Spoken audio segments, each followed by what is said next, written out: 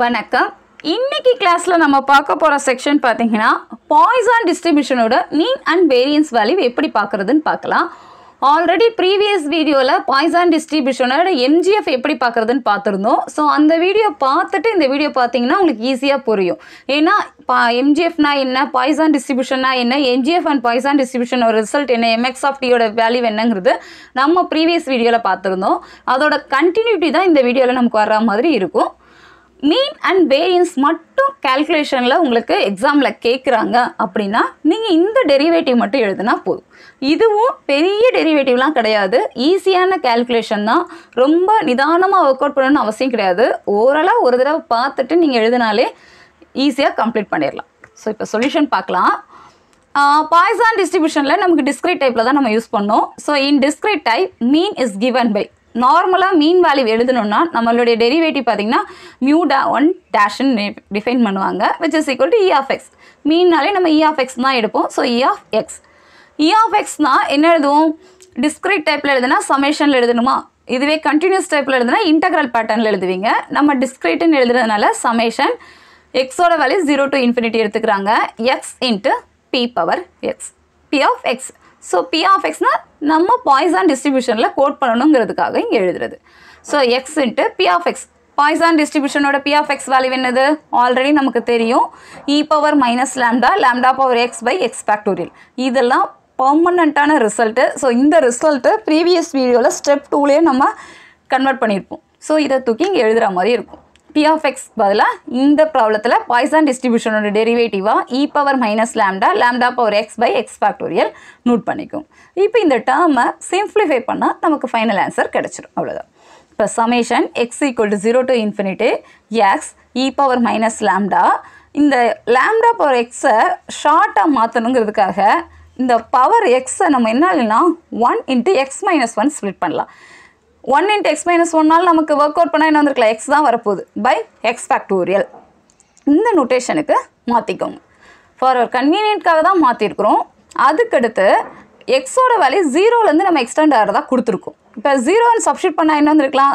x க்கு பதிலா 0 ன்னு எடுத்தீங்கன்னா 0 into something போட்டாலே ஓவரால் ஆன்சர் 0. சோ அத ஸ்கிப் பண்ணிரலாமா? விட்டுருங்க. அப்படினா அடுத்த டேர்ம் என்னது? 1. அப்ப x equal to 1 to infinity இந்த e power minus lambda lambda இந்த டேர்ம்லாம் வெளியில எடுத்துருங்க.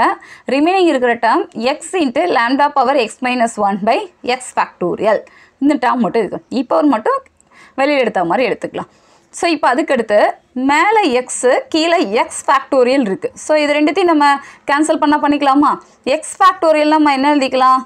x into x minus 1 factorial. அதாவது என்ன x factorial எழுதுறோம்? 1 2 3 up to xth டேர்ம் வரை எழுதுற மாதிரி இருக்குமா? So x into x minus 1 factorial இத ஈக்குவலண்டா பிரிச்சுக்கலாம். அப்ப x க்கு x cancel பண்ணிரலாமா?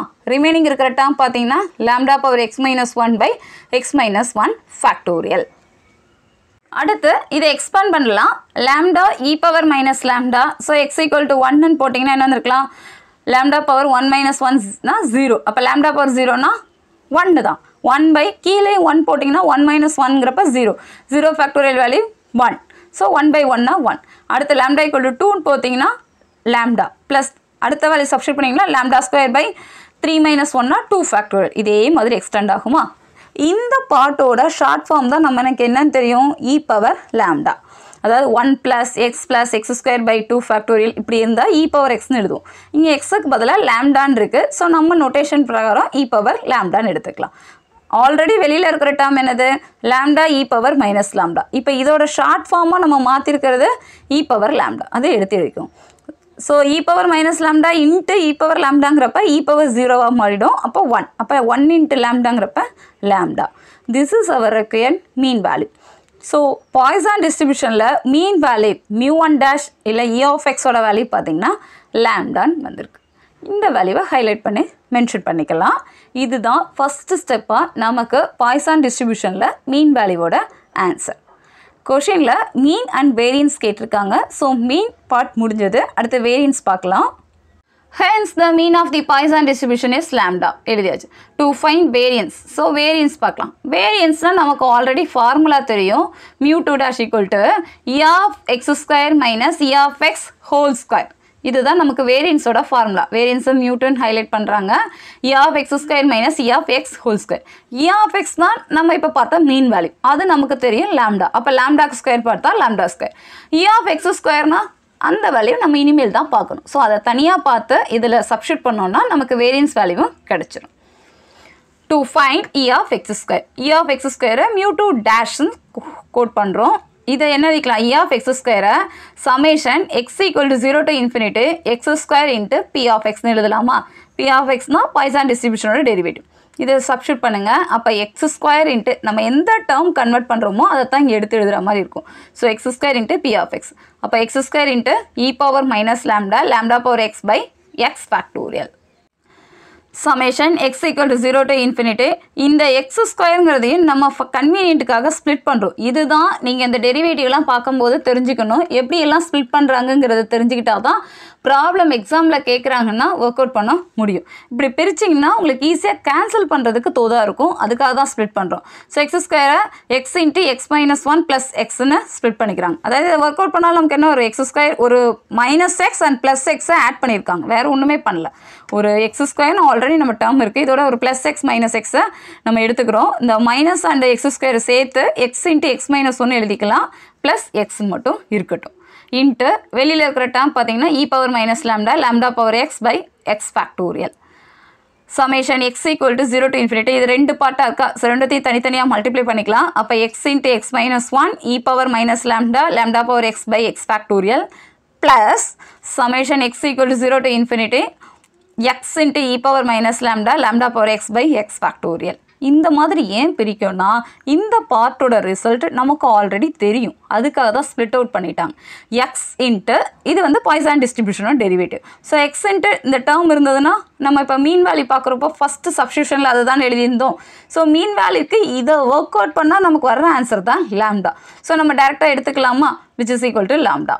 That is summation x equal to 0 to infinity x e power minus lambda lambda power x by x factorial equal to lambda. அதாவது இது வந்து mean value பார்த்தோம்ல, step 1ல பார்த்தோம்ல. இந்த மீன் வேல்யூவில் ஃபர்ஸ்ட் ஸ்டெப்பில் இப்படி separate பண்ணிங்கல்ல, X into e power minus lambda lambda power X by X factorial. இந்த கன்க்ளூஷனை முடிச்சதுக்கு நமக்கு லாம்டா. அப்போ இந்த வேல்யூக்கு நம்ம லாம்டான்னு சப்ஸ்டியூட் பண்ணிக்கலாமா? இதைத்தான் இப்போ நம்ம அந்த இடத்துல ஹைலைட் பண்ணுற மாதிரி மென்ஷன் பண்ணியிருக்கோம்.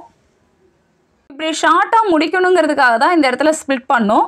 இப்போ நமக்கு இருக்கிறது இந்த ஆர்டர் மட்டும்தான். Summation X equal 0 to infinity X into X power minus 1 e power minus lambda. போன ப்ராப்ளம் மாதிரியே தான் லாம்டா பவர் எக்ஸை ஸ்ப்ளிட் பண்ணுங்கள். அப்போ இங்கே மைனஸ் 1ல் இருக்கா, அப்போ இங்கே மைனஸ் 2ல் ஸ்ப்ளிட் பண்ணுங்கள். அப்போ lambda power X minus 2 lambda square divided by X factorial expand பண்ணி எழுதியிருக்கும். ப்ளஸ் இந்த ஆர்டருக்கு வேல்யூ லாம்டான்னு மட்டும் சப்ஸ்டியூட் பண்ணிக்கலாம். ஸோ இப்போ e power minus lambda lambda square போன தடவை e power minus lambda lambda மட்டும் மீனில் எடுத்திருந்தோம். இப்போ லாம்டா ஸ்கொயர் ஸ்ப்ளிட் பண்ணதுனால அதை எடுத்துடலாம். Summation X equal to 0 to infinity lambda power X minus 2 by X minus 2 into X minus 3 up to 1 இந்த மாதிரி ஸ்ப்ளிட் பண்ணிக்கலாம். Plus lambda. அடுத்து e power minus lambda lambda power 2 summation X equal to 0ன்னு போட்டிங்கன்னா என்ன வந்துருக்கலாம்? 0 minus 2னா நெகட்டிவில் போகுது. அடுத்து X equal to 1ன்னு போட்டிங்கனாலும் நமக்கு நெகட்டிவில் தான் எக்ஸிஸ்ட் ஆகுது. ஸோ அதெல்லாம் தேவையில்லை. நமக்கு டேரெக்டாக 2 பாசிட்டிவ் டேர்மில் தான் எக்ஸிஸ்ட் ஆகணுங்கிறப்ப 2லேருந்து சப்ஸ்டியூட் பண்ணுங்க. அப்போ summation X equal to 2 to infinity lambda power X minus 2 by X minus 2 X minus 3ன்னு extend ஆகுமா? இது எல்லாத்தையும் சேர்த்து என்ன எழுதிக்கலாம்? X minus 2 factorial எழுதிக்கலாமா? அப்போ X minus 2 factorial plus lambda. இப்போ இதை எக்ஸ்பேண்ட் பண்ணுங்கள். E power minus lambda lambda square இதை 2ன்னு சப்ஸ்டியூட் பண்ணிங்கன்னா லாம்டா பவர் 0ன்னு வரும். அப்படின்னா 1 அப்புறம் 3ன்னு எடுத்தீங்கன்னா 3 minus 2னா 1 இங்கே 3 minus 2னா 1 ஃபேக்டோரியல். அப்போ லாம்டா பை 1 ஃபேக்டோரியல் 2 ஃபேக்டோரியல் அப்படியே எக்ஸ்டெண்ட் ஆகும் ப்ளஸ் லாம்டா. இதோட ஷார்ட் ஃபார்ம் தான் நமக்கு என்னென்னு தெரியும், எக்ஸ்போனென்ஷியலில் இ பவர் லாம்டா. இப்போ e power minus lambda into lambda square e power minus lambda plus லாம்டான்னு எழுதுகிற மாதிரி இருக்கும்.